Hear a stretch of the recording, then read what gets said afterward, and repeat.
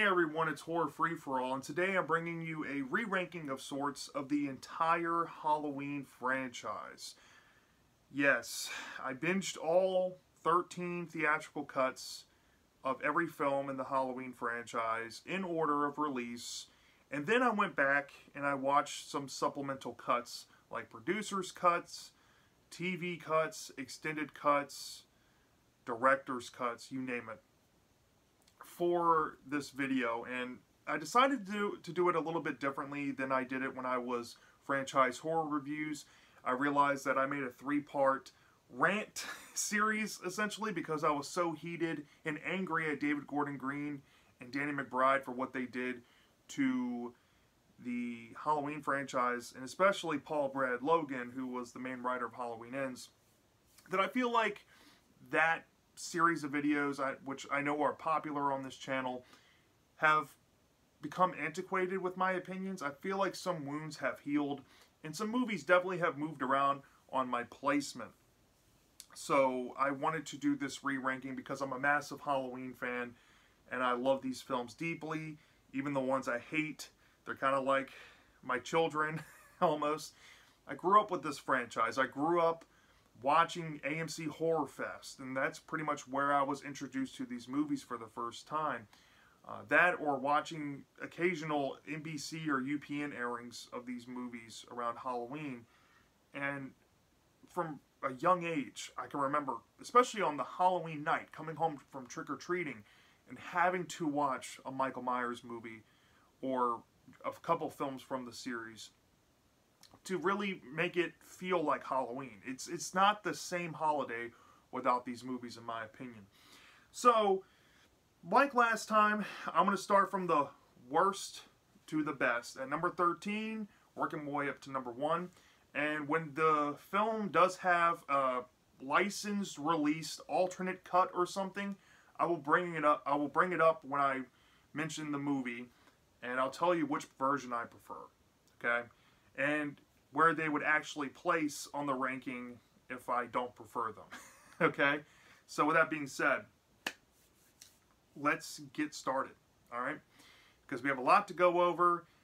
And some films you might recognize in certain places, some you might not. But if you watch my last video, when I did the bottom 3 in that original series, this film has not changed. And rewatching it this past time, it makes me wonder if we will ever get the Rick Rosenthal director's cut of this film, because if that ever comes out, I'm curious to see, with all the outtakes and the unused footage that's apparently out there for this movie, how that would play a factor into the film's coherency and what the alternate ending and Rosenthal's original story idea for the film would have looked like. I don't know. But nonetheless, since it doesn't have an alternate cut, it's just by itself, we're going to go with Halloween Resurrection, the theatrical cut, as the worst Halloween film, in my opinion. Now, when I say this is the worst Halloween film, I mean it. I legit hate this movie. This is one of the 2 films I hate of the franchise, if we're just talking theatrical cuts. If there's extended cuts, director's cuts, TV cuts, and all that involved, there are 2 other movies I hate more than this. But I had this dead last for a reason.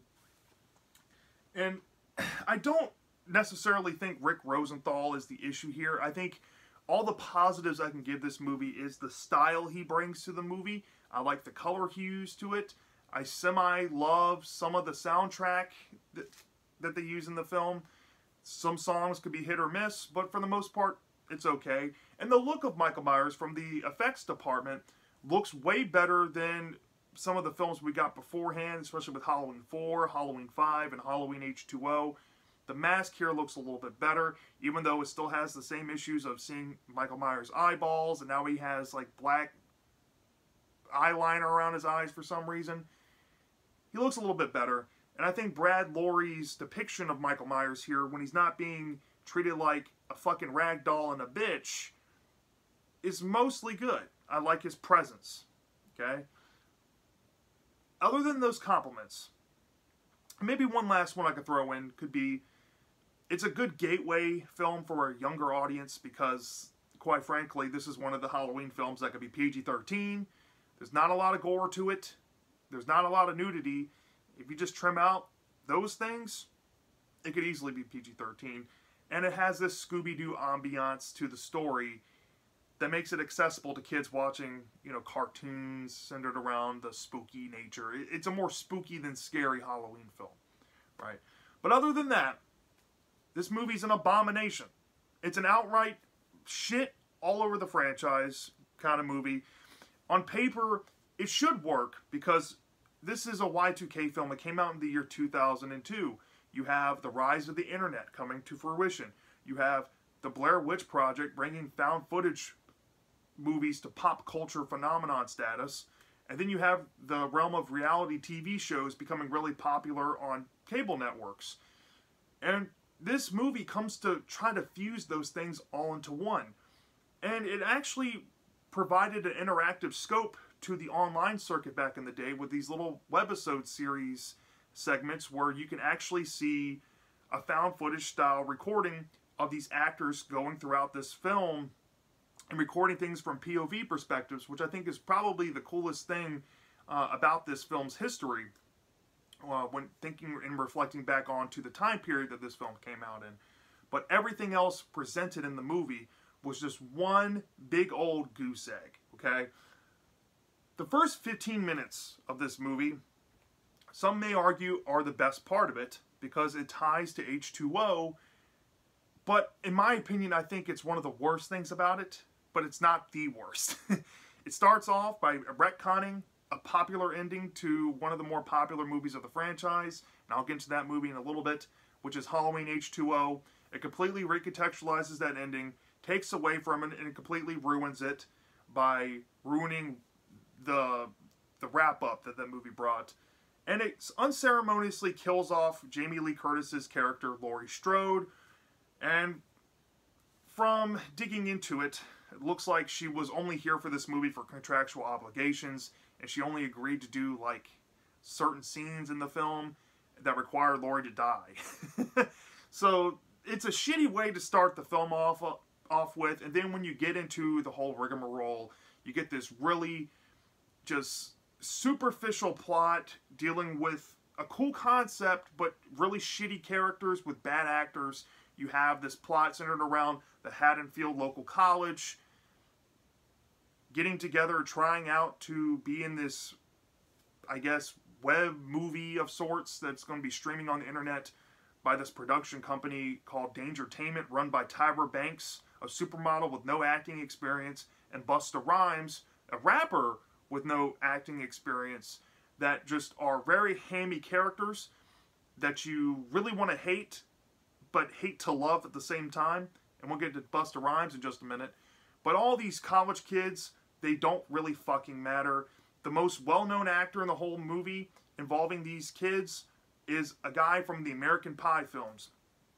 And everybody else just acts like they don't want to be there. The lines suck. The dialogue is cringe.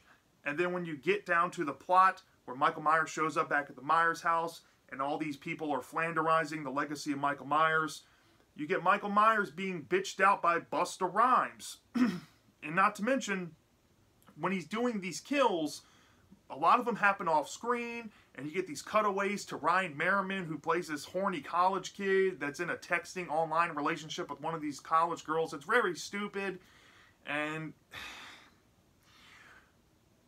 going back to Michael, right? He is depicted as eating live rats in his basement, and it's just, it feels like a mockery of the Halloween films that came before it. Kind of reminiscent to a film I have above this one, directly above it. But the treatment of Michael Myers is the absolute worst. Whether we're talking about Busta Rhymes kicking him in the balls, knocking him out of the window, wearing a Michael Myers mask, and telling Michael Myers to essentially fuck off, and Michael Myers listens to him. Or when you get down to the final finale in the climax when Busta Rhymes is playing Mortal Kombat with him in the garage, where Michael Myers gets electrocuted in his balls. It's an absolute atrocity. This movie sucks ass. I hate it, and that's why it's dead last. Alright, at number 12, I hate this movie too with a burning passion because I'm a massive fan of Halloween 4. And that's why this movie just feels like a complete slap in the face to me. Apparently, there's a director's cut of this film in the works, and I think Dominique Gauthien and Gerard is going to be involved with it.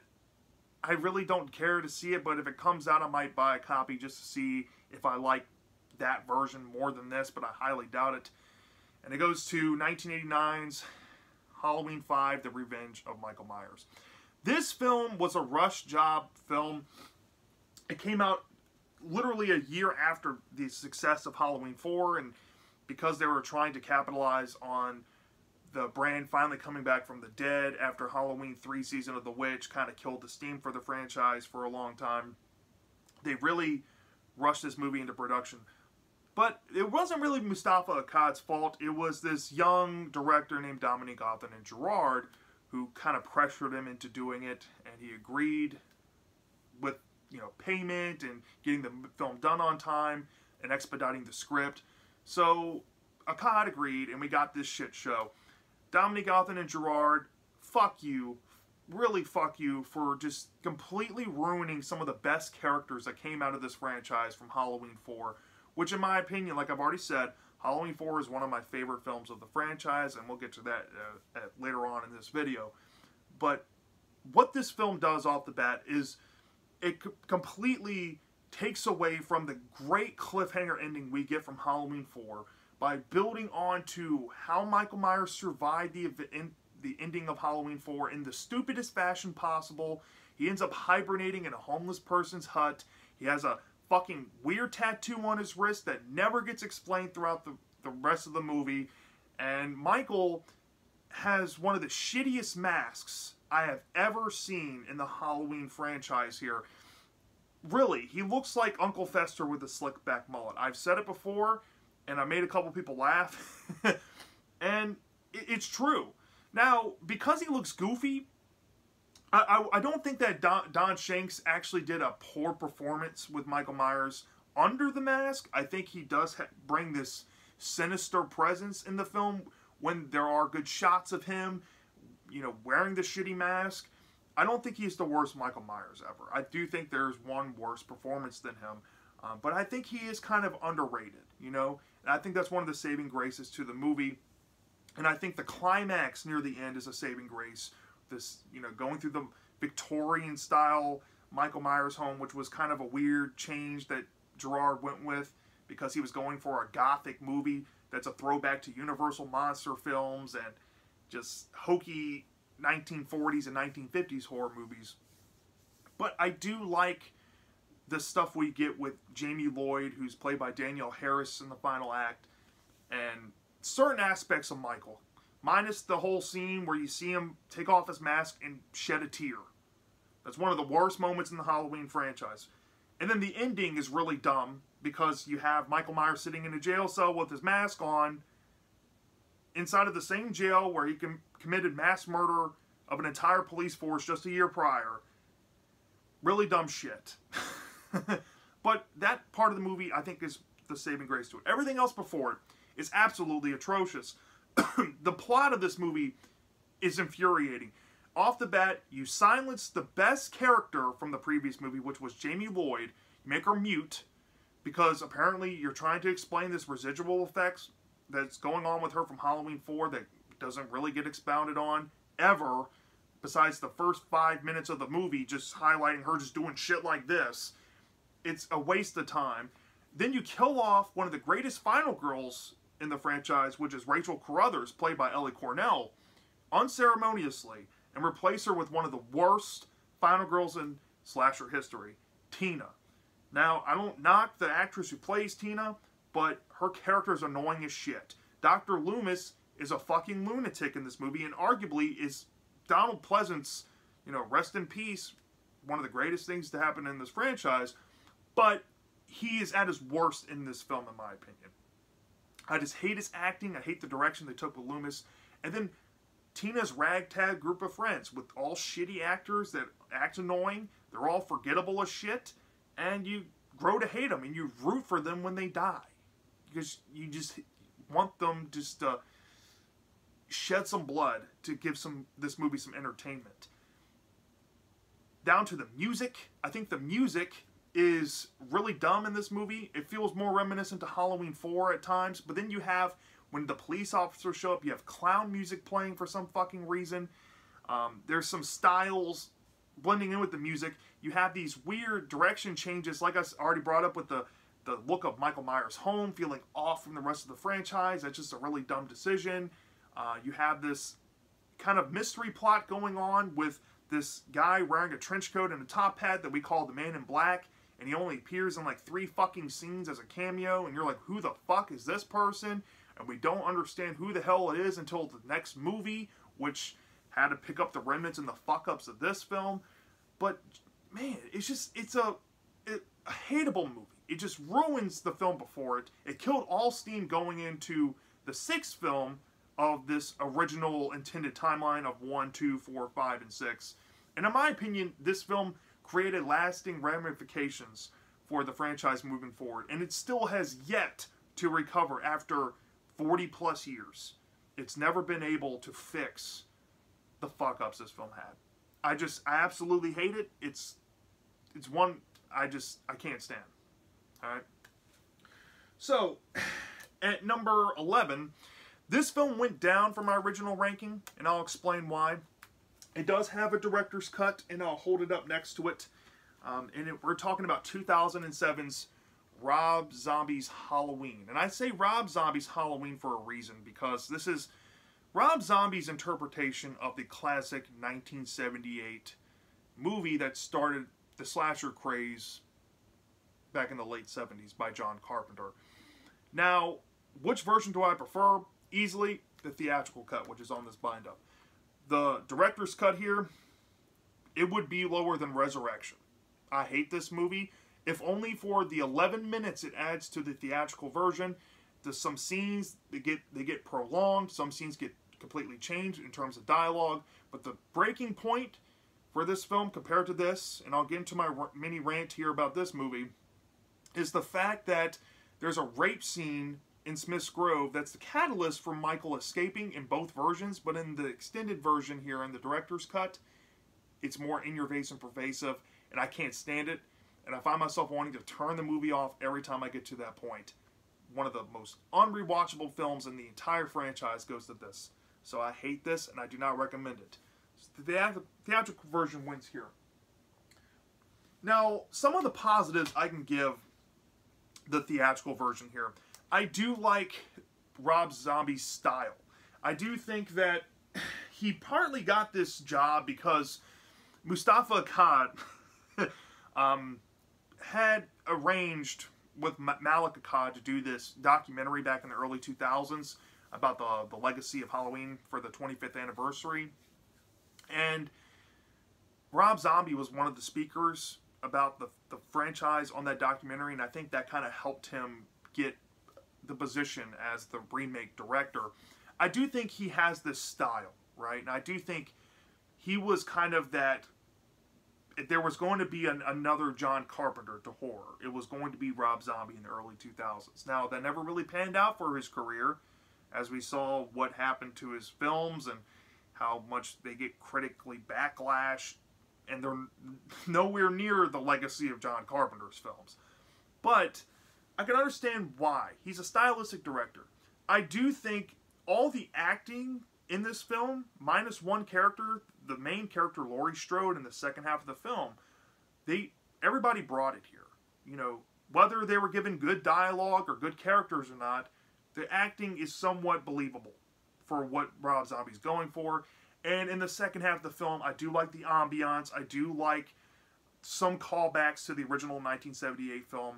I do like the look of Michael Myers, and the person who plays Michael Myers, who's Tyler Mane. He's a 7-foot giant, and he's a fucking Hulk of a Michael Myers. He's brutal, he's intimidating, and he's actually scary. And every time he's on camera, you feel that tension. Even though the tension's done a bit differently than the original, it works, right? And the brutality is here. Now, everything else, I'm not a fan of. Now, I don't really hate this movie. I want to stress that. I just really dislike it. And it's moved down to this spot for a reason. This go around, I started to notice more things I just didn't like. Now, I don't have like I said, an issue with the acting. But the first half of this movie, or should I say the first 45 minutes of it, is building up this story of young Michael Myers as a young boy. And he is in a broken home. His mom's a stripper. His sister is like the town slut. And his stepdad or mom's boyfriend is just a big old piece of shit that's disabled, that pretty much mentally and physically abuses him and his siblings. And he has a younger baby sister who we know as the audience who is going to become Laurie Strode in the second half of the movie. And Michael just has to deal with this fucked up situation, and he gets bullied at school, and you know, he doesn't have much to latch onto in his life, and he's starting to develop mental illness, and he slowly starts to unravel by the night of Halloween, where he snaps and kills his bully. He snaps, kills his sister, her boyfriend, and his stepdad / mom's boyfriend, and gets sent off to Smith's Grove. And we watch him deteriorate in Smith's Grove. We get to meet this version of Dr. Loomis, played by, what's his name, Michael McDowell, who did a pretty good job here. And it's just really sad. And you see Michael's mom, played by Rob Zombie's wife, Sherry Moon Zombie, who actually did one of her better acting performances, commit suicide. It's just a hard watch, right? I really stress this to you. It's one of the more unrewatchable films of the franchise because it's just so in your face with everything. It's hard to stomach. But when you get to the second half of the movie, Michael is like this adult now, and Laurie Strode, and she has these group of friends. It's around Halloween. We do get to see, you know, Scout Taylor Compton make her debut, but I think Scout Taylor Compton's performance as Laurie Strode is really annoying. She has some really shitty dialogue.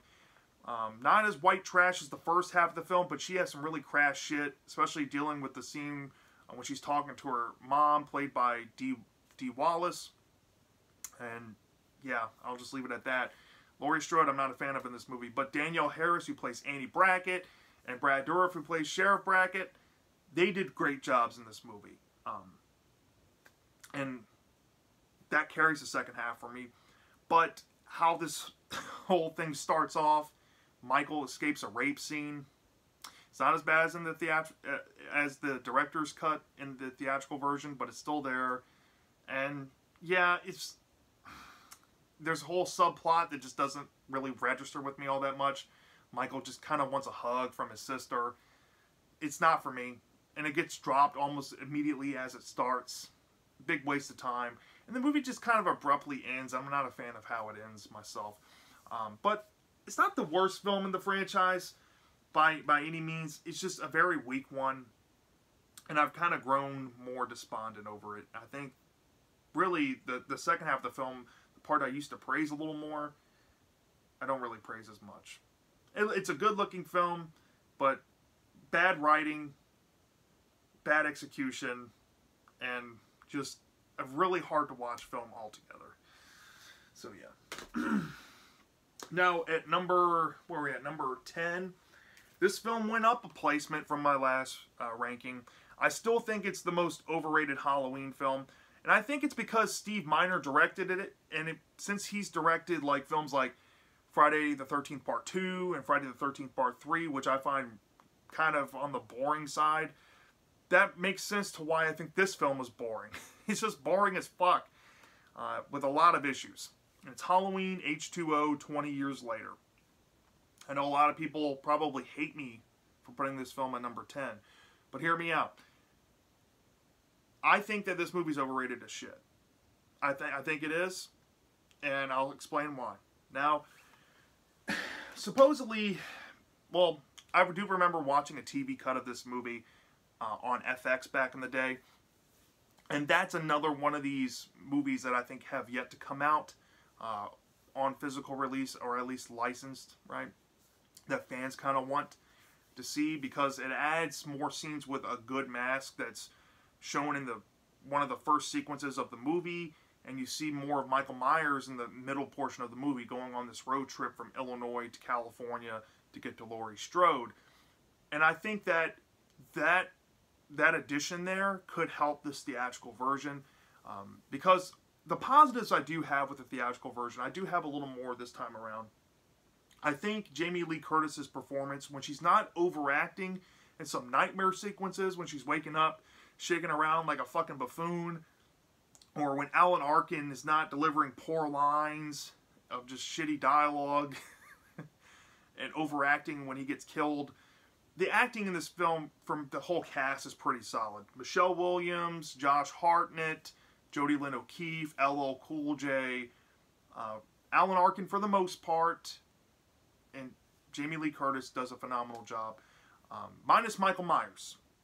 Chris Duran's Michael Myers, I'm not a fan of. I know he did put some effort into this role. He tried to kind of imagine what his version of Michael Myers would be, but I just hate everything about his Michael Myers, and that's just a subjective thing. I don't like it, and I'll get into why in just a minute. But the acting's solid.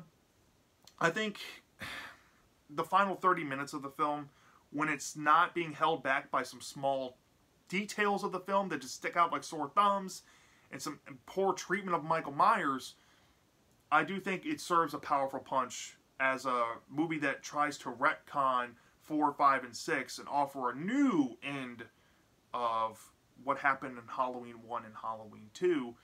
It's unfortunate that Resurrection came and ruined this ending, but at the time, and if you kind of want to headcanon it still today as like a standalone third installment to those films, it still kind of works. But other than those compliments, I dislike a lot about this film. Starting with the music, I hate the music of this film. The orchestral score of the Halloween theme song is nauseatingly repetitive in this movie, and I can't stand it. It's fucking annoying. It doesn't sound cool. It doesn't sound great at all. It just sounds really just basic and cheap. Alright? When we get down to the plot of the story, the coherency of the story really bothers me. I don't care as much because this is one of those movies that it has the shortest runtime, or one of the shortest runtimes of the films. So it's rewatchable in the sense that it's a very short movie. It's one of those movies that, for the most part, look visually stunning. And, you know, the camera work looks good for the most part. And there's enough scene changes happening throughout the film where you get a sense where, you know, it's just a casual watching type of experience. And I guess that's why people gravitate to this movie and think it's one of the better ones, because it's so rewatchable. And I will acknowledge that. But the problem with it is that the coherency of the story, when you're trying to sit down and dissect what's going on, doesn't make fucking sense. Starting off at the beginning of the movie, Michael's come back in this timeline now. We're supposed to build off the events of Halloween 2, but we have no fucking idea how Michael Myers has come back. It's never explained. But now he's on a witch hunt for Marion Chambers, who lives in another town in Illinois, because Marion Chambers supposedly has a file that Michael knows about. Okay? So he goes to Marion Chambers, kills her on screen, slits her throat pretty generically, off-screen kills 2 teenagers, takes the file, steals a car, and drives from Illinois to California, where Laurie Strode has started a new life in this timeline now. And she has a son named John, who's played by Josh Hartnett, like I already mentioned. And she is this dean at this private school. And this, mind you, this is supposed to take place on Halloween. The only Halloween atmosphere we get in this movie is from the opening sequence. And you go to a private school in Halloween where you might have some mild decorations in this Californian mountainous town, but none in the school. Minus one room where all these kids have secretly decorated this hangout spot with candles and decorations and shit. It's very lame. It doesn't really feel like a Halloween movie, right? So the atmosphere just doesn't sell me on it being a Halloween film. Even though it's a cool setting at a private school, it just doesn't feel like it fits into this franchise. It sticks out like a sore thumb in the wrong ways. But when it's not that shit, the movie's just boring with character narratives and dialogue that just are kind of remedial and very surface level, doesn't go too deep. I mean, I kind of get the sense that Laurie's just trying to protect her son John, doesn't want him to go on this class trip, but there's a lot of plot convenience in the story because, you know, they're going for a lower budget than it actually appears in the film. Even though the film looks like it has a bigger budget than films before it, it feels still like it was shot on a set. right? It still feels like they couldn't have extras all that much. So there's 4 teenagers and 2 adults at this school. Michael Myers is gone for majority of the middle portion of the movie because he's in a fucking car. And he finally shows up and he starts doing some kills. We get an off-screen kill of 1 teenager. We get a semi-off-screen kill of one of the teenagers with a graphic leg injury. And then we get one last on-screen kill with a guy getting stabbed in his back. Everything else involves Laurie just saving John and John's girlfriend and just being fucking Sarah O'Connor from the Terminator movies. And she has plot armor out of her ass because the treatment of Michael Myers is my biggest nail in the coffin. He is treated like a complete bitch, right? And I haven't even gotten to the look of Michael Myers here, but it kind of coincides.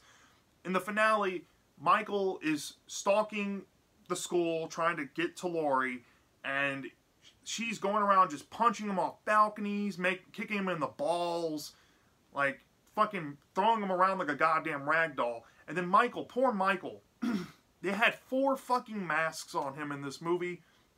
The first mask from one of the first scenes, that mask looks solid. But as the film goes on, you have masks from different reshoots in different stages of the film.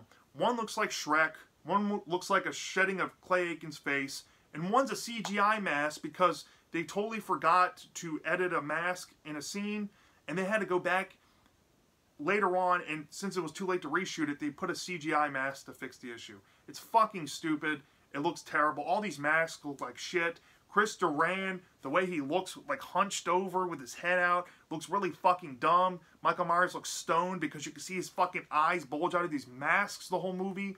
And I hate that in Resurrection. I hate it in Halloween 2. And I hate it here. This is the main reason why I hate this timeline, because it just tries to force in this eyeball shit in the look of Michael Myers. You know, it's one of the worst looking and least intimidating Michael Myers ever in the franchise. And I can't plug myself into the intimidation of his character. I really can't. I can understand the methodology that Chris Duran said he was putting into the character, and I can appreciate that. I just don't see it on camera. It looks atrocious. And all in all, this movie's just a big, boring film. Hardly any kills. There's a very low body count. Very surface level plot drama going on. A lot of plot convenience going on. And the ending is infuriating in a lot of ways, because not only Resurrection ruins it, it's just the treatment of Michael Myers just gets me. And that's why it's here. Okay? I don't know what else to say. Alright, at number 9, rounding off my bottom 5, it's the most recent entry, and it is Halloween Ends. Halloween Ends, David Gordon Green's swan song to the franchise, I think fell flat on its face. Literally, the critics, the audience, the casuals, all seem to be united in hatred of this movie. And I hate a lot about this movie too. I strongly dislike this movie, more so than 50-50 being half on it these days. I think last time, in my last review, I said I was 60-40. I think I'm about 50-50 now. It has not even aged well. And I've seen it 3 or 4 times in a year since it came out. And I can tell you, it's a slap in the face to longtime fans. It really is. And I think what gets me the most, and what makes me upset about Halloween Ends, is that I had such high expectations going into this after watching Halloween 2018 and Halloween Kills, and liking both of those movies, and getting a film where I felt like I was being gaslit by shills on the internet for saying that they liked the movie, and you know, trying to make me sound like I'm the dumb one for not liking something. I hate that, and I hate the fandom sometimes for being like that. But Halloween Ends is just a fucking mixed bag. It really is. Whether we're coming down to the choices to do what they did in the final film of an intended trilogy, or whether we're talking about the direction choices they did with Michael Myers, and the tone of the movie even. It's just, it feels so far removed from the rest of the franchise. I think part of the positives I can give this film is, surprisingly, I think this is my favorite directed film from David Gordon Green I've ever seen.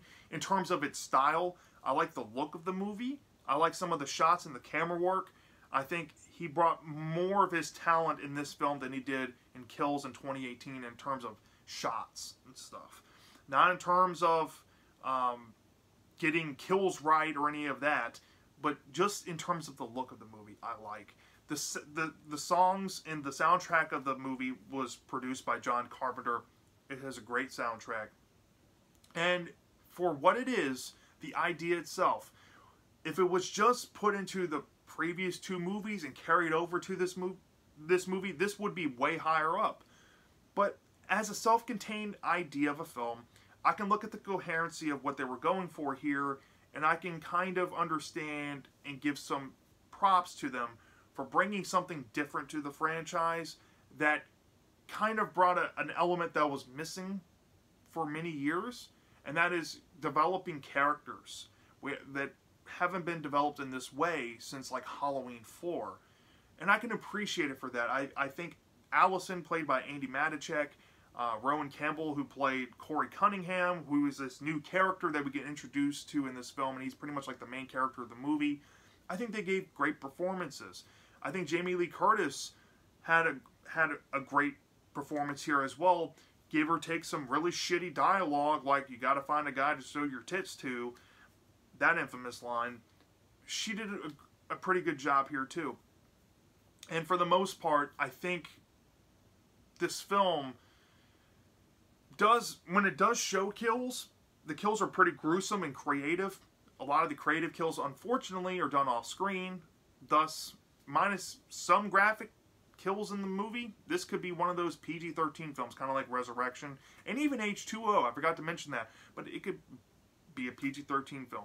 It's mainly a drama more than a horror movie, and I think that's not even the worst thing about it, but I think the drama is kind of intriguing, and that's enough to kind of hold me through the film when I'm trying to watch it just as a casual experience. But trying to enjoy this movie is just next to impossible, because when you get to the negatives of the movie, like I said, the hindsight issues of this stuff not being in the previous movies really do show.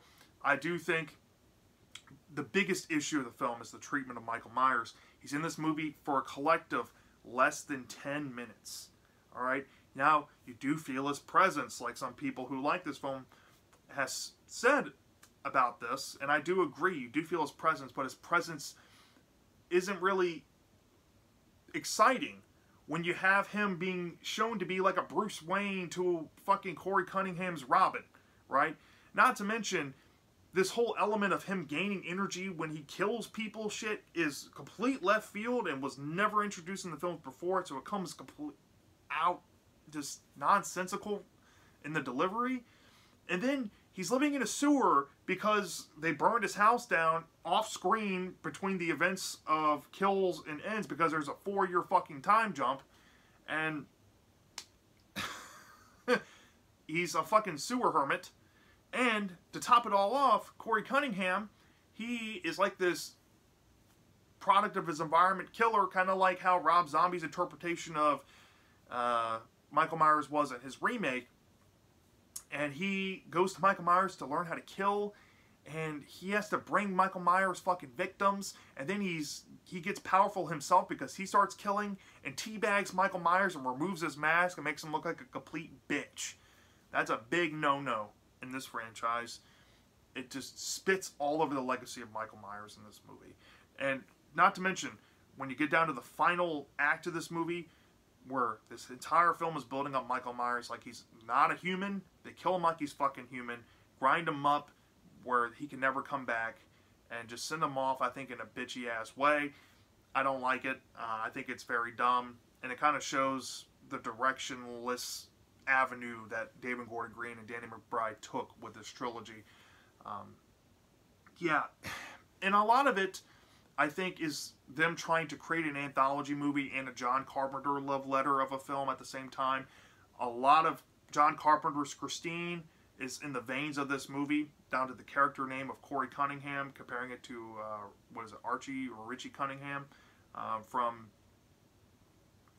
Christine. All the way down to how the romance unfolds, and it's not an original movie. It's pretty much a stroke fest film. I think that it was mishandled. It doesn't really work as a concluding movie to a trilogy to the other two movies that came before it that were setting up, in my opinion, a completely different story that this film just felt like a complete detour and had to come back and answer to in the final 15 minutes of. It's just, I don't know. It's going to be the most divisive movie of the franchise moving forward. I'm not a fan of it. I know some people are, but that's just how I feel. Okay. So at number 8, we have a movie that's gone down on my list, and it does have a director's cut. So we're going back to Rob Zombie, and it's Rob Zombie's Halloween 2.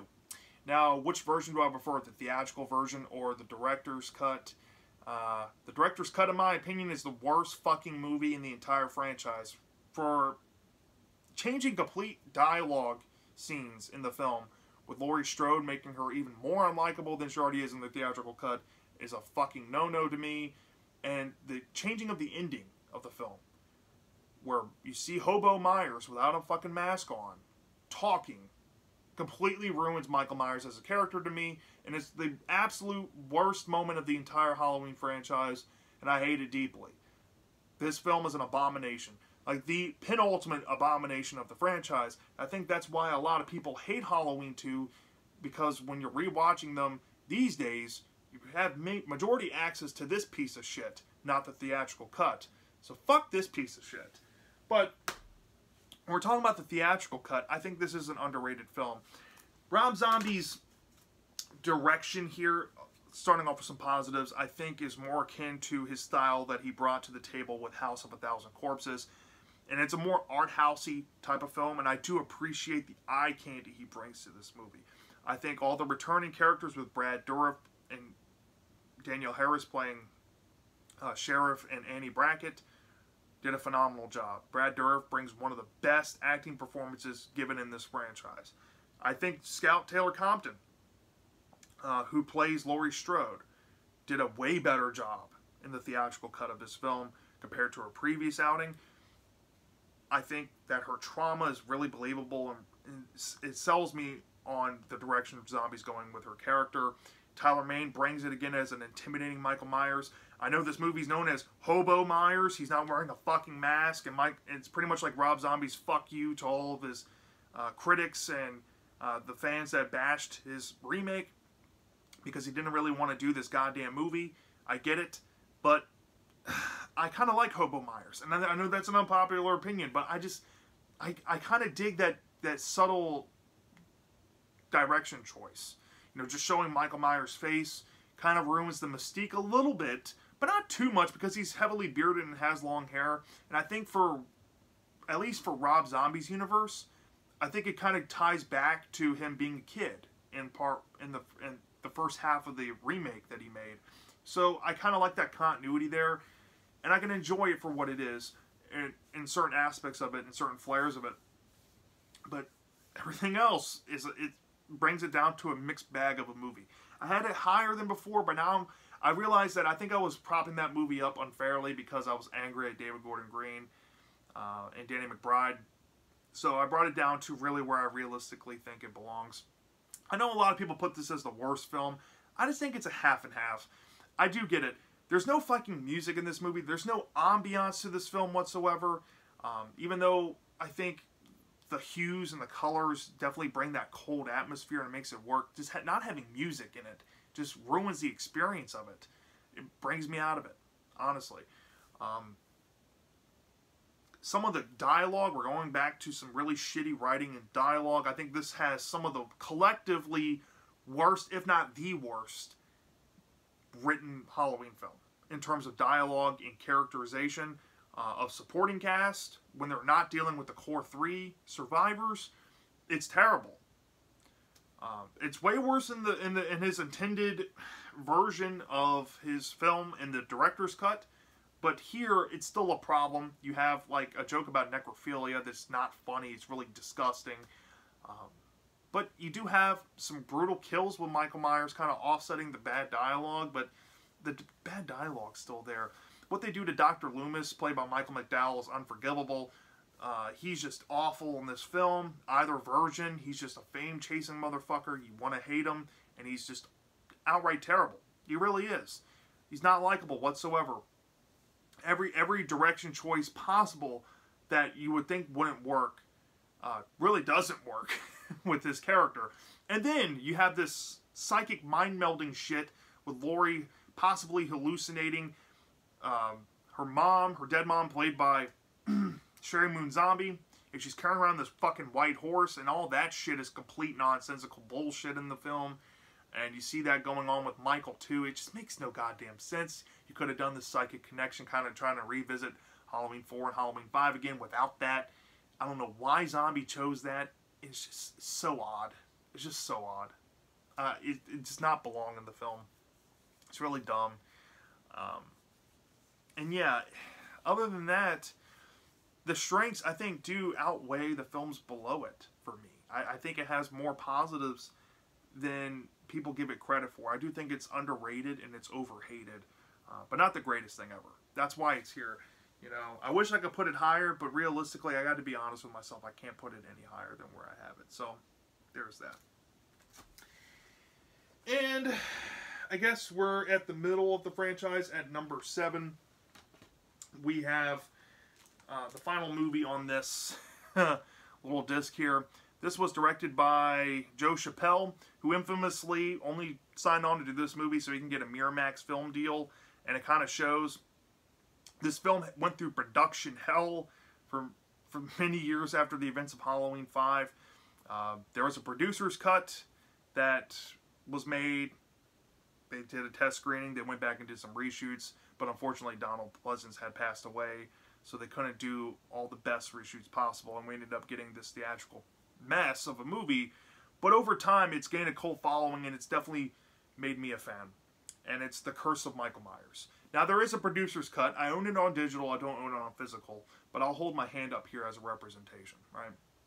If I had to choose between the theatrical version or the producer's cut, the producer's cut, I will not recommend. If I had to place it realistically on my ranking of all the cuts together, it'd be my bottom 5. Primarily for the fucking unceremonious, dumb kill they changed with Jamie Lloyd's character by having her in a hospital bed and shooting her with a silenced pistol or whatever. That was really fucking just dumb as shit. But what really gets me is the whole cult angle actually getting fleshed out in this movie. I hate it deeply. I hate everything about the finale of the movie down to the ending. It's outright atrocious. And the whole reveal with Michael committing incest with Jamie is enough for me just to hate this film. I don't like the direction of the producer's cut. I do think it's more coherent, and I do think it's more balanced in storytelling, but I don't like the story. So I go with the theatrical cut for my experience. Now, the producer's cut, right, it does have that traditional Halloween music that I do like, but honestly, for the starting off with the positives of the theatrical cut here, I love the rock rendition of the Halloween theme in this film. I love that Joe Chappelle wanted to introduce some like 90s grunge bands in this, and I think it does have that 90s aesthetic to the point where when I watch this movie, it feels like a time capsule. And it also feels like a capstone movie to the legacy that 1978 started with that initial hype of the slasher genre that pretty much ran through all the way through the course of Friday the 13th, you know, Jason's Dead, The Final Friday, and ran through Wes Craven's A New Nightmare, and it ended on Halloween, The Curse of Michael Myers. And I do appreciate it as being a capstone movie, but I think this film, despite the good soundtrack, has the best fall atmosphere of all the films combined. I think George P. Wilbur and A. Michael Lerner bring a great presence of Michael Myers in this film. I think they're absolutely fantastic.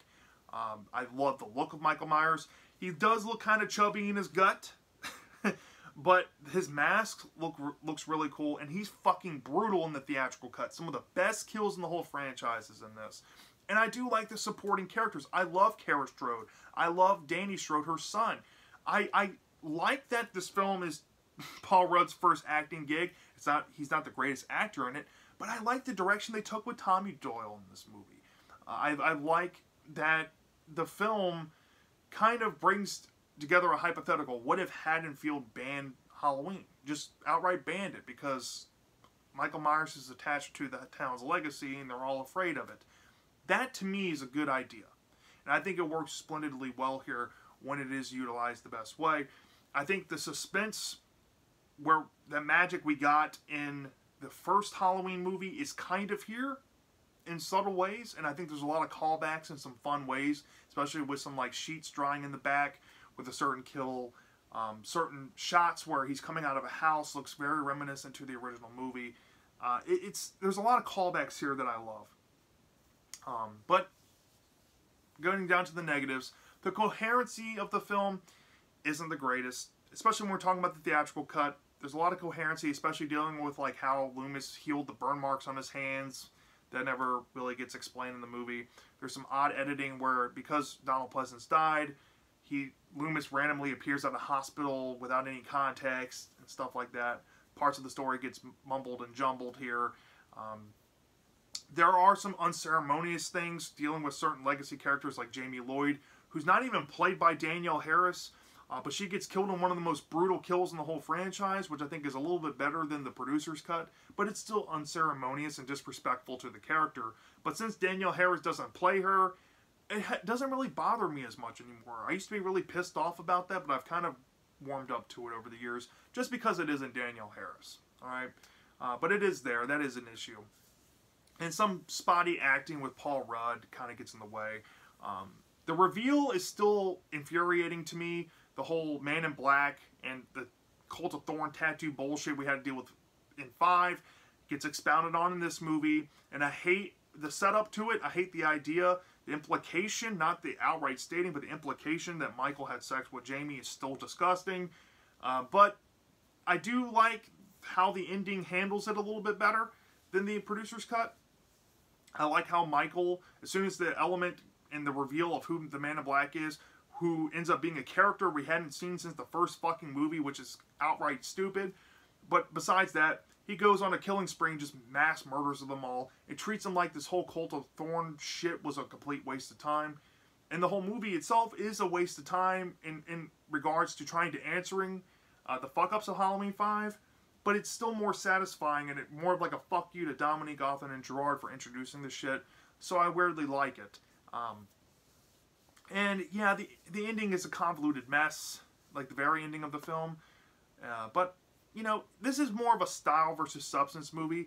And I do actually find myself saying I like this movie. I do like it.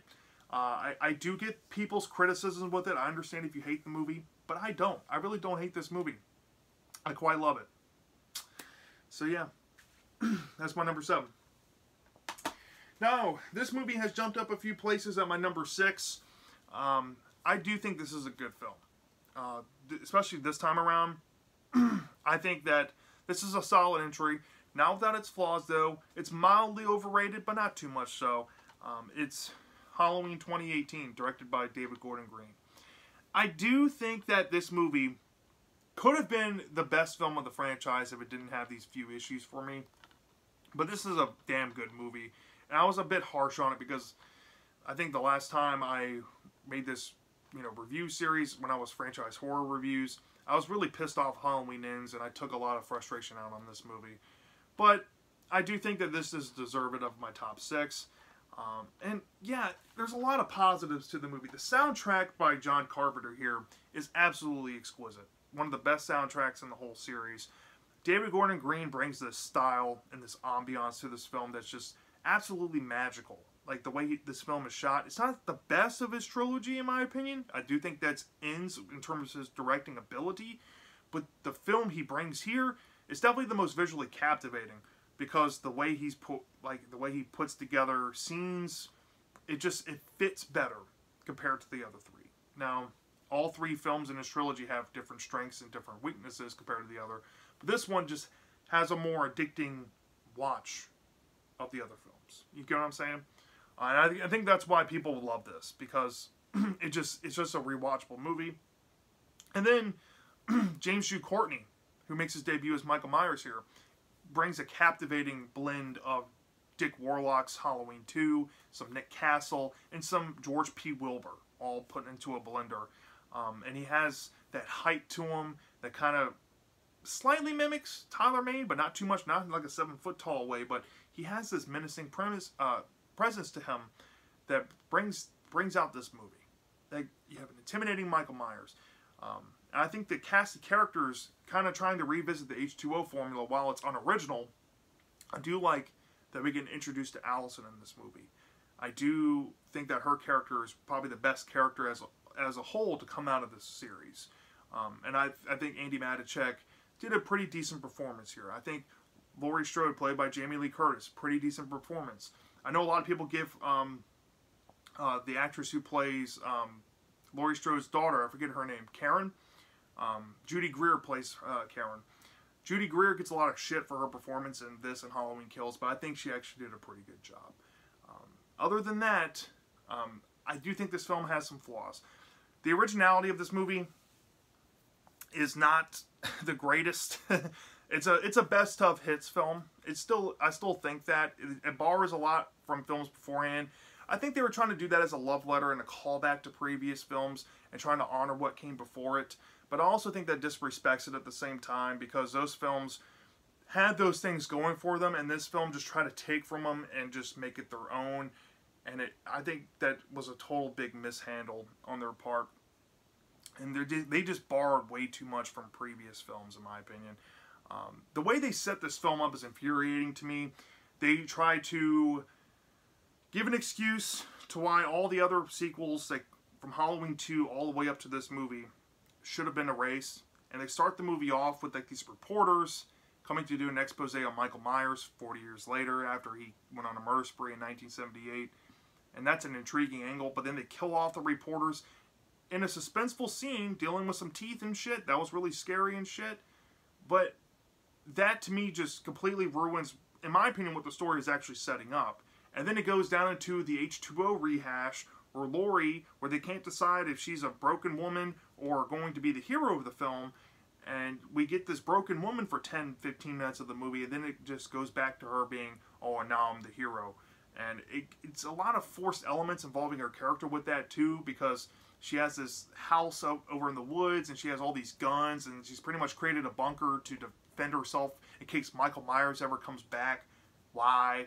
You know, and you obviously know, because her house is introduced early on, that her house is going to be the climax point of the movie, and something's going to happen there. It's very predictable, right? And some of the things Michael Myers does, a lot of the kills look good, but for a 60-year-old Michael Myers hanging out in a teenager's closet to scare a teenager is really dumb to me. Like, I know some people think, oh yeah, that feels like the original Shape. That's something that the original Michael Myers would have done in 1978. I get that. And that maybe would have worked in Halloween 2, or maybe a hypothetical Halloween 3 starring Michael Myers. But we're dealing with 40 years down the line. Michael's now in his fucking 60s, pushing 70s. And he's hiding in a closet to kill a teenager. What the fuck? Serial killers' MOs stay the same. No, they don't. Serial killers' MOs change all the time. It just doesn't match his fucking age, okay? And that's shit that just gets to me.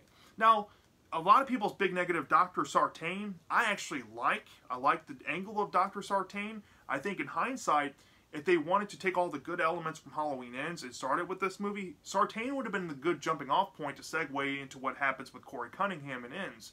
With like this transferring evil shit. That could have worked here because it would have made sense given what we got with Sartain's character.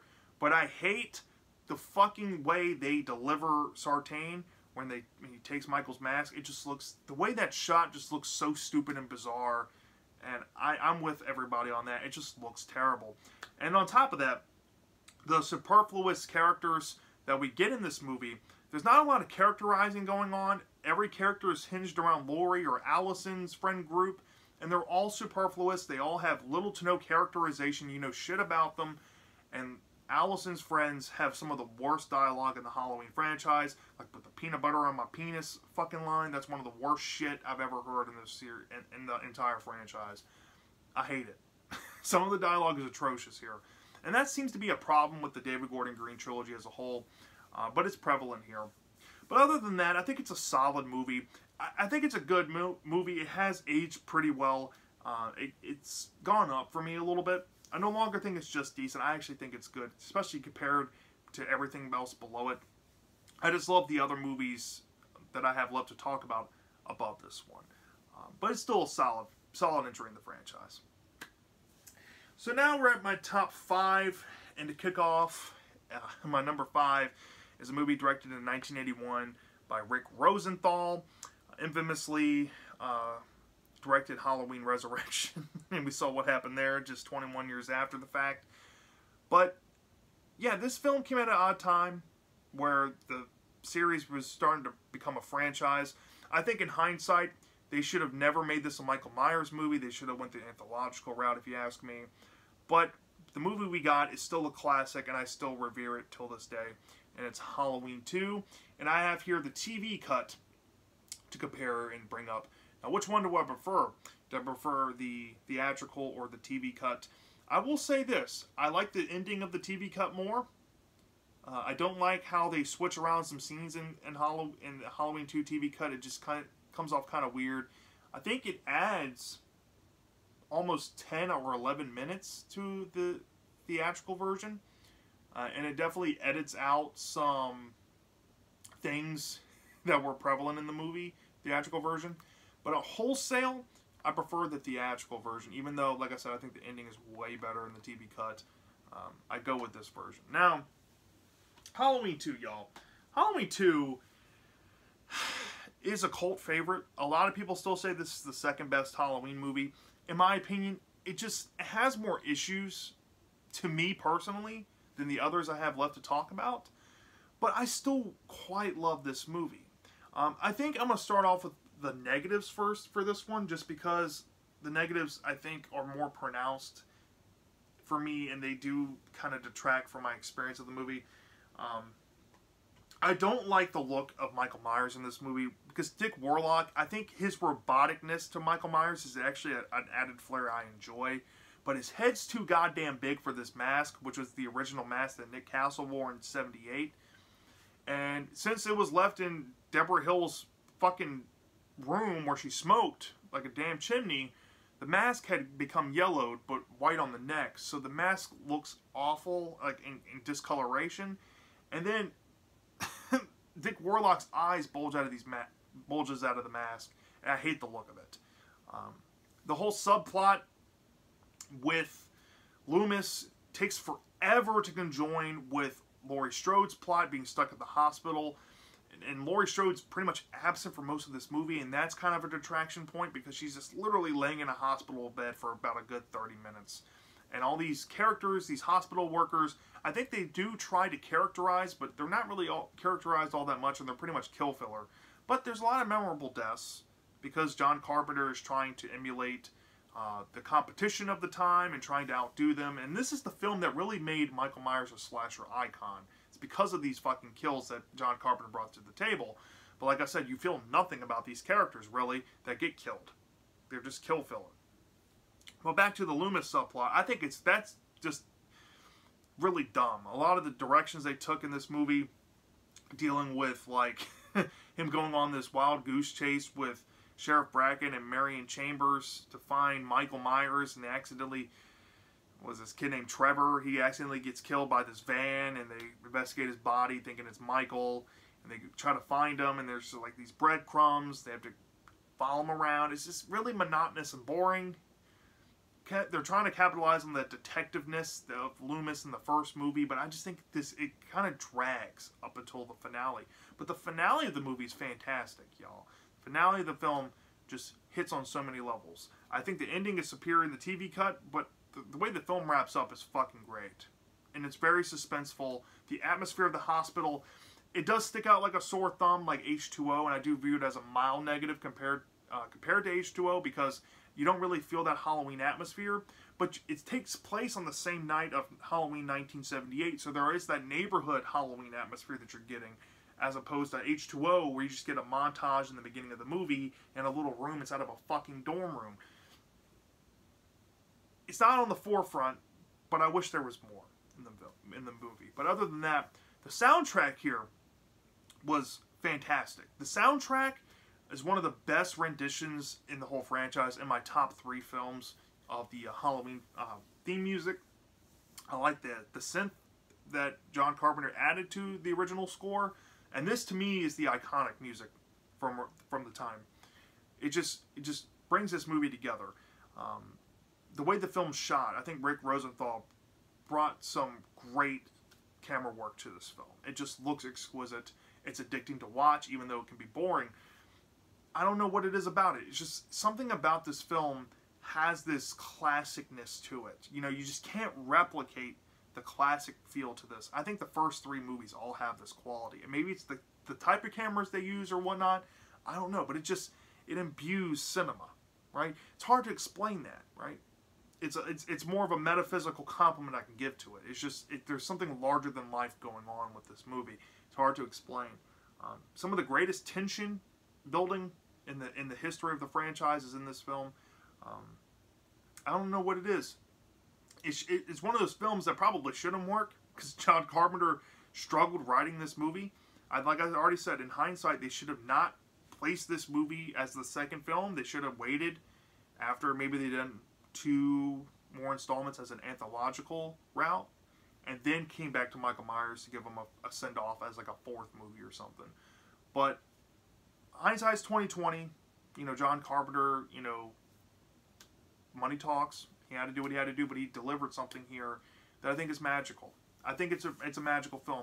Not without its flaws, but everything else about the movie that you can pretty much enjoy, that I said, at least that goes against the negatives I said, is enjoyable.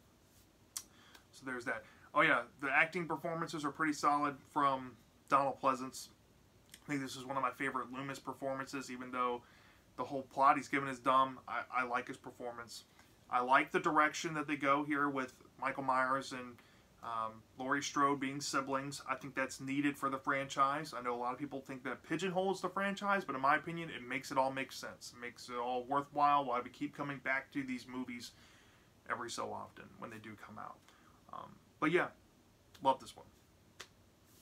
Now, my number 4 has actually changed. And it's because this film, even though I love Dwight Little's directing in this movie, I think this is one of my favorite directed films in the whole franchise. This film and the film above it, I weigh because on one hand, this film I think has the best story of Michael Myers that I just enjoy. But the other movie has the best presentation of Michael Myers, best look, and I think my favorite Michael Myers of all time in terms of like his kills, screen presence, all that combined. This movie went down a peg because I value the other movie that has the other qualities that I just think are worthy of putting above it. But nonetheless, that's not to discredit this film. I think this is a brilliant movie. It's Halloween 4, The Return of Michael Myers. Now, one of the only few negatives I have about this movie is the look of Michael Myers. George P. Wilbur was given hockey pads and a mask that looks like fucking Frankenstein, or Mr. Wilson from Dennis the Menace with a shaved mustache. The mask looks terrible. The look of Michael Myers, he's not intimidating. He's not intimidating. He looks like Frankenstein, fucking just hobbling around when he's trying to do these elaborate stunts. It looks goofy, and it takes away from the presence of Michael Myers. And a couple of editing mishaps on certain scenes are really noticeable and kind of funny, but that also kind of hold it back. But other than those things, I think this film is brilliant, right? This is one of those homage films to the classic Universal Monster era of filmmaking. Unlike Halloween 5, I think it actually lands in this movie. You get that pretty much from the get-go. You get this plot line where Michael Myers comes back after hearing that he has a niece that has survived all these years, and he wakes from a coma, and he's wearing bandages, going on a mass murder spree, trying to, steal a car, head back to Haddonfield, and kill his niece. And Loomis gets involved, and Donald Pleasance, in my opinion, gives his best performance in the whole franchise in this movie, next to 78. I think he actually arguably does better than 78 in this movie. I love where Loomis has come. He survived the explosion of Halloween 2 in this timeline. He has a cane. He's more broken. He's more jaded. And he's more willing to do what he has to do with Michael Myers. and I love that about his character. And whether we're talking about characters now, Michael Myers' niece, Jamie Lloyd, played by Danielle Harris, is a fantastic character, and she's fantastically acted. Her emotional range is so good. Every scene that she's in, when she's having these visions of Michael Myers, yeah, it's kind of weird, and it's introduced in this film, but it looks great on camera. It's very captivating. Even though Michael Myers has some intimidation problems, it looks authentic, and you can feel her fear. At least you can feel that. If you couldn't feel her fear from Michael Myers that looks goofy, then this film would fall flat on its face. But because she's so well performed, it sells it. And then Ellie Cornell, who plays Rachel Carruthers, is arguably the best final girl next to Laurie Strode in this franchise, and I think kind of surpasses her in this movie because of how well she's written and how well she's characterized with her relationship with Jamie Lloyd. I really dig that about this movie. I think it goes above and beyond on the character building. I think it goes above and beyond on the atmosphere building. It has one of the greatest openings of the whole Halloween franchise. Dwight Little really knew what he was doing with this movie, with atmosphere and style. And I love all the side characters too. I love the piece of shit boyfriend of Ellie Cornell's character.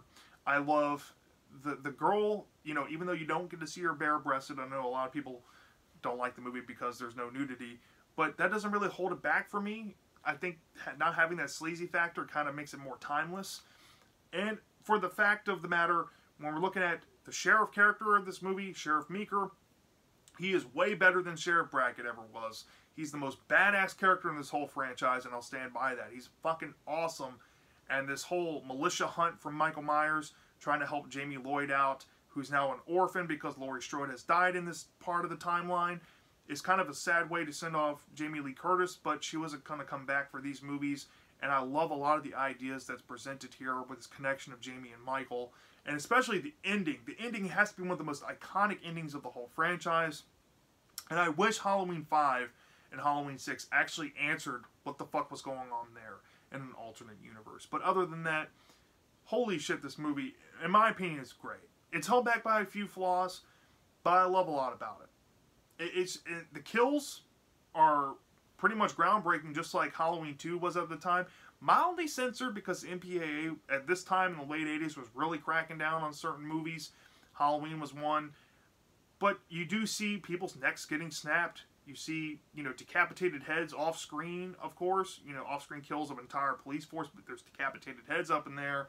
You see somebody getting their head, you know, fucking broken. You know, it's hard to explain these kills. There's a lot of dumb moments in the movie, too, now that I think about it. Like the whole witch hunting, looking for Michael thing, you know, has happened in other films. There is a dumb moment involving an innocent bystander getting killed. But I think it's better handled here than the other film, which I ironically have above it. But other than that, this film was really solid. I love a lot about this movie. I can't praise it enough. Now, my number 3, this has gone up for me. It was at number 4, and I love this film. I think this is easily my favorite David Gordon Green film from the trilogy.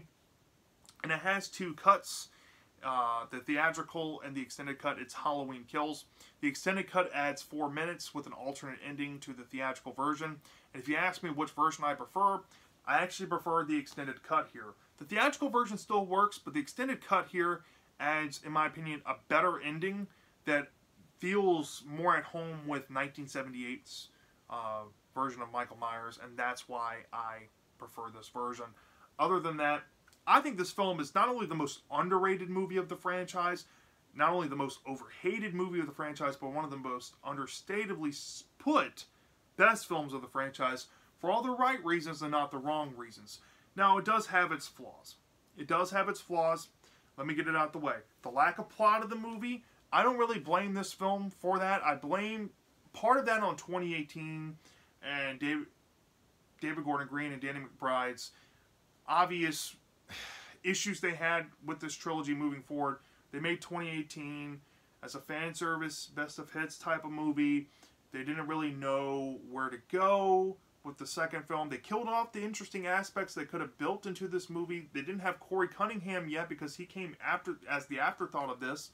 So You don't have Corey Cunningham in hindsight in the previous movies.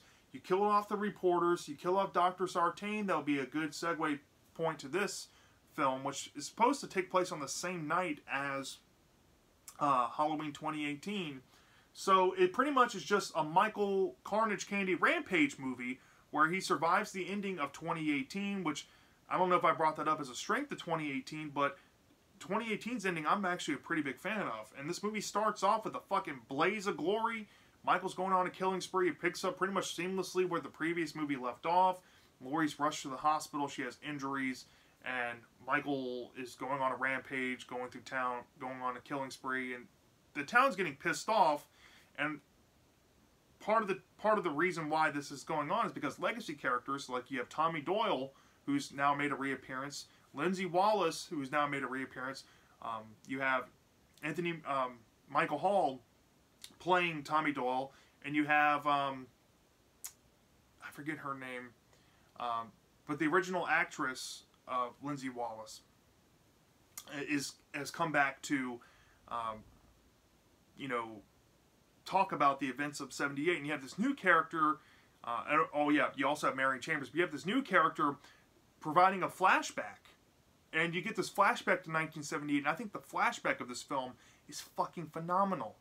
What they were able to do with this movie, with that flashback, makes me think that, in hindsight, they should have made this movie a whole flashback film, but it was still great.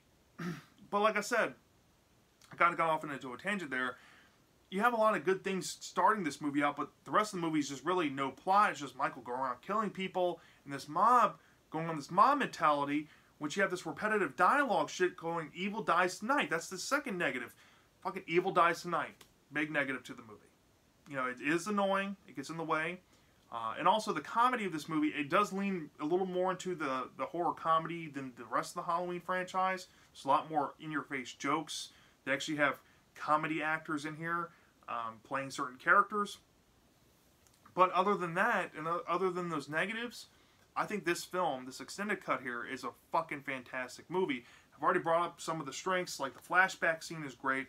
I love the legacy characters in this movie. I know a lot of people have issues with Tommy Doyle and how they think he's kind of an idiot in this movie, and the whole mob mentality being caused by him, and them going on a wild goose chase for this other Smith's Grove patient that was featured for a brief second on a news bulletin. Some parents are up in arms about that because they're like, this guy looks nothing like Michael Myers. How could they ever mix the two up? Well, it was only shown for a brief second, but I get if you have some animosity towards Tommy Doyle's character, but I don't. I think it does kind of bring that layer to the film. It is talking about mob mentality. It is talking about how evil can be infectious. You know, that's going on with Laurie Strode and Officer Hawkins' dialogue. And Officer Hawkins, I don't know if I brought that up with 2018 either, but he does a great job in this movie too, talking about his experience when he's bringing up that flashback and stuff. And that ties into the character that, you know, one of the legacy characters that are a part of the survivor group in the beginning of the movie. I think all that works splendidly well. And I love the Easter eggs in this movie tying back to Season of the Witch. I love some Easter eggs to other Halloween movies. I think that the Easter eggs were done way better in this film than 2018. And I like the connection to the Myers home and getting the update we got with like Big John and Little John. I love the comedy with them. And the way they died is very reminiscent to some things we got in 2018 and 1978's Halloween with Michael Myers. How he kills them is brutal as shit. And that goes to every other character that dies in this movie. The kill count is outrageous in this film. And pretty much every kill that goes on is brutal in this fucking movie. And to top it all off, and I think this puts the cherry on top, I think Amy Matichak, who plays Allison, the side story that she got with her, you know, piece of shit boyfriend, who ends up being the son of the new survivor we meet, is very intriguing, and I think that sets her up really good to get that characterization we got in Halloween Ends. And I think her character is still one of the best saving graces of this movie. Now, some characters do unceremoniously die, pretty much as they get introduced. You have Sheriff Brackett, you have Tommy Doyle, you have Karen, who's Laurie Strode's daughter.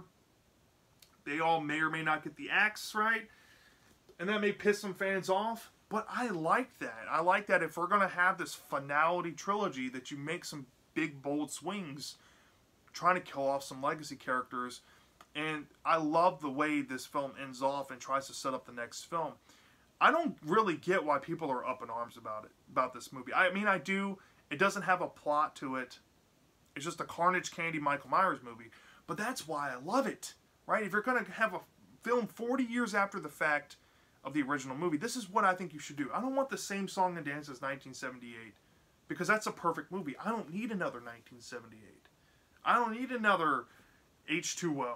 I don't want another H2O, actually, but I don't need that. We've already been there, done that. I wanted my own experience here, and we never really got that Carnage Candy experience with Michael Myers until this movie. And the more I watch this film, I love it more and more and more. One of my favorite movie experiences of all time, going to see it in the theaters. This film was actually filmed in my hometown too, and I love that I have that connection to it as well. But I think this movie is just really great. Truly great. Held back by some flaws, but still a solid film, nonetheless. Alright. Now at number 2, and my number 1 can honestly be interchangeable. But this go around, I have to be honest with myself. I love this movie. It's one of my favorite movies of all time. But do I think it's better? I don't know. Some years I think this movie's better. Some years I don't. Like my last review, I thought this one was better. But I still think Tommy Lee Wallace and, I forget, Nigel Neal and John Carpenter, all three of these people brought something really good to the script of this movie. And Tommy Lee Wallace is directing, mixed with the acting ensemble here with Stacey Nelkin, with Tom Atkins, Dan O'Herlihy. They made a fantastic movie, and it's one of the 2 masterpieces, in my opinion, of the series. And it's Halloween 3, Season of the Witch. Yes, Halloween 3, Season of the Witch is a fucking phenomenal movie. Phenomenal movie. I have no negatives with it. If I had any mild things with it that I could be harsh on, but I'm not going to be, is that the movie does have this slow pace to it. And near the end, there is this consternation with fans about what happens with Stacey Nelkin's character and how that kind of comes out of left field. I can see that, but in my opinion, I've already explained it in my review of this film. You can go watch it on my channel. I get what they were setting up there, and I saw the explanation. And that's why I don't view that as a negative. But everything else about this movie is perfect. From Tommy Lee Wallace's directing, to the atmosphere of the movie, down to the creativity of the film, this film is nothing like anything else you've ever seen. The closest thing is Invasion of the Body Snatchers, and I think Tommy Lee Wallace said it best. That's the closest thing to it, but it's still not quite like that. Nigel Neal, who originally wrote the script, brought something really original to the table, and John Carpenter and Tommy Lee Wallace edited the script that he wrote, which pissed him off, but what turned out of that was just a great movie and a great story. And Tom Atkins plays one of the greatest anti-heroes of all time, with Dr. Don Chalice. He just embodies that anti-hero that you just don't get out of much films, especially horror films. But you know, he's going on this journey, this mystery. There's a mystery aspect that's captivating. You want to know what the fuck's going on.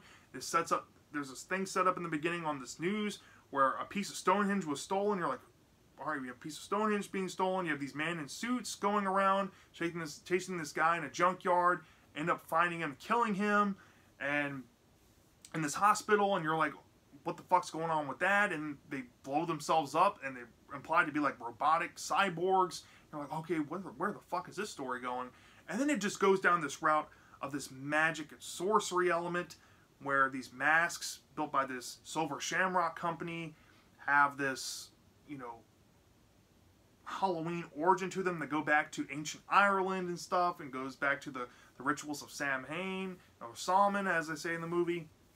It's just wild and fucked up. Some graphic ass shit you can't see in this movie, dealing with these masks, especially dealing with a kid's death.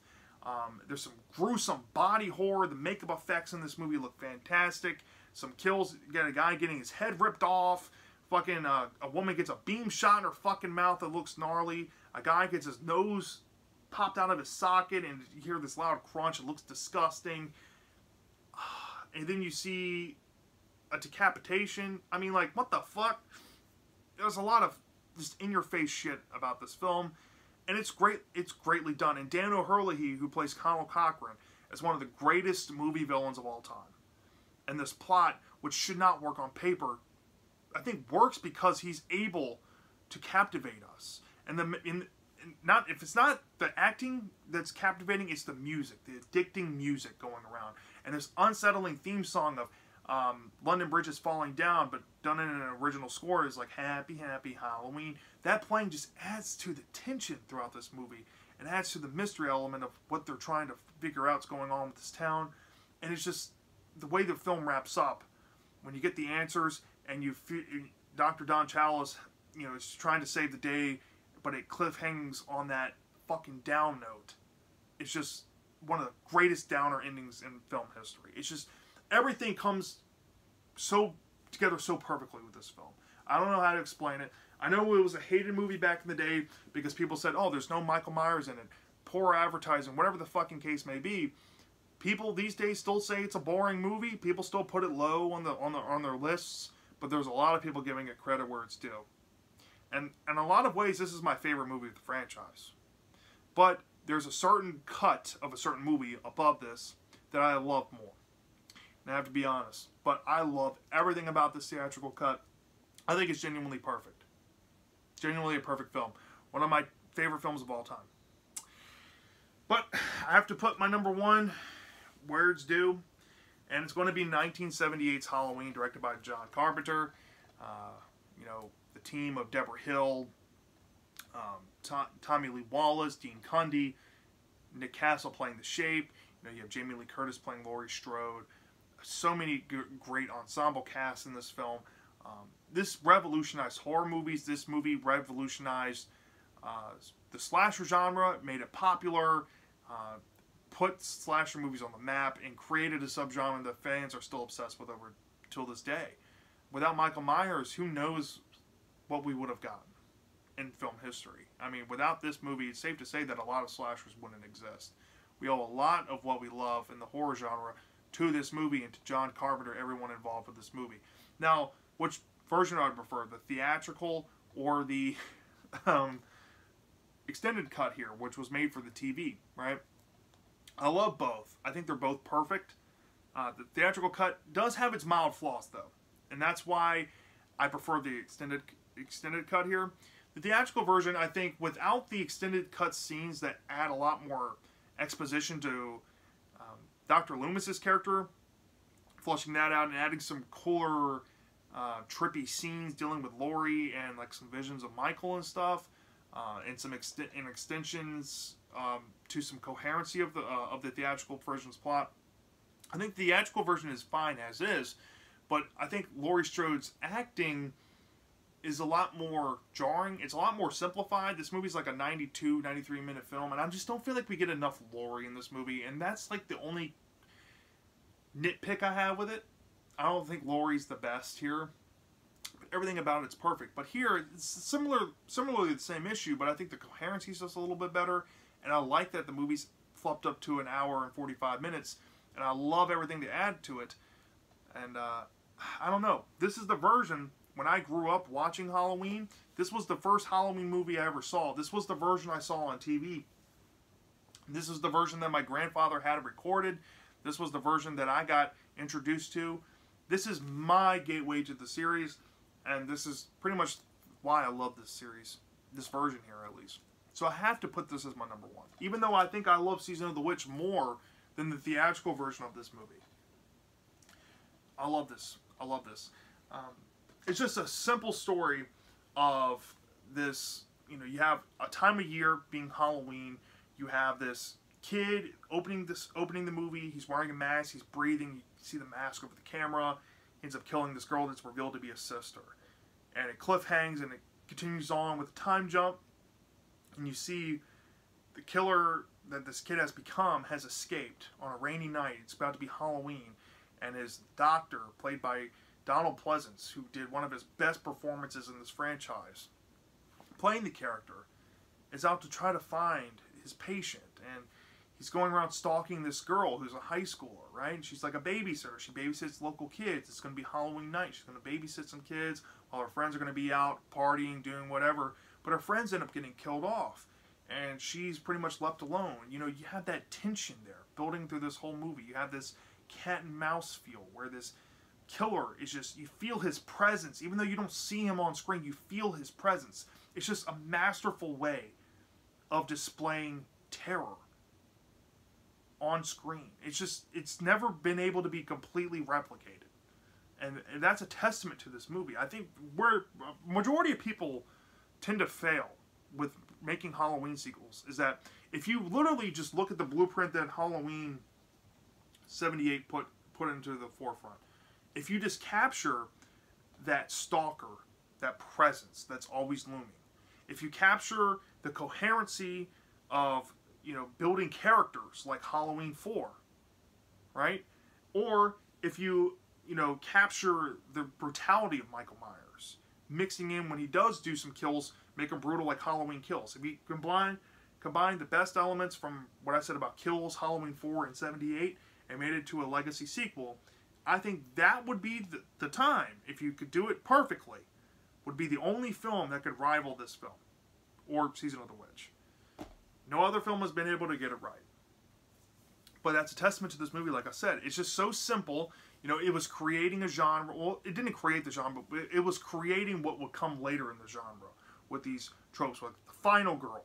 You had the final girl trope. You have the babysitter trope. You have the killing all the people who have sex and drink trope, right? This film starts it all. And it's done so greatly. And there's just something about this. The look and the presence of Michael Myers is haunting. Nick Castle, even though he said that he was just walking in a mask, the mask, the way that they made just